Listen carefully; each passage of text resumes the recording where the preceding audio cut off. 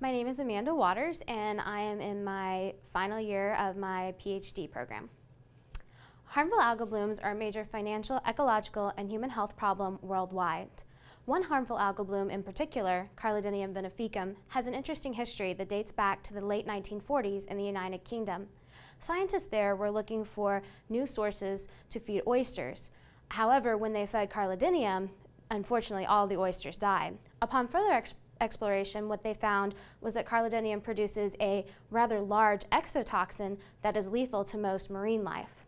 Unfortunately, that's where the story ends because of technological limitations.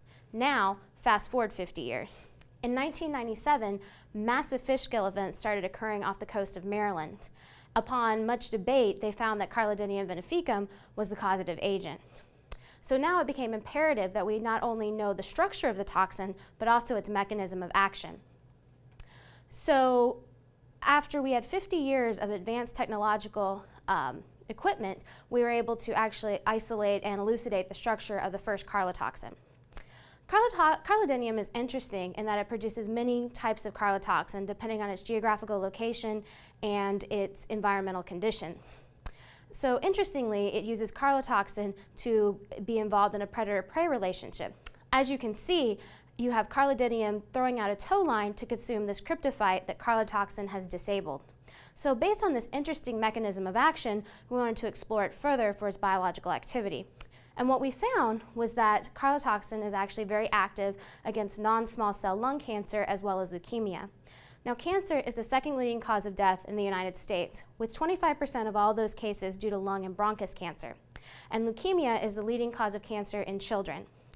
We also tested carlotoxin for anti-angiogenesis activity, which is the formation of new blood vessels that allow tumors to grow to a new size. And we found that it was very active. So what you have is a dual-edged cancer treatment where it can not only kill the cancer cells, but it can also prevent tumor cells from growing further. The majority of my research has focused on the elucidation of carlotoxins from around the world and their ability to fight cancer. I'm now in the final stages of my research where I'm focused on synthetic strategies to produce this molecule and modify it to be a better pharmaceutical drug. So what we do is take something that nature has given us, tweak it slightly, and improve it as a pharmaceutical method. I'm a firm believer that nature produces the cures to all of the diseases it creates. You just have to know where to look. In this case, we've taken something that started out as an ecological disaster and turned it into, hopefully, a pharmaceutical savior.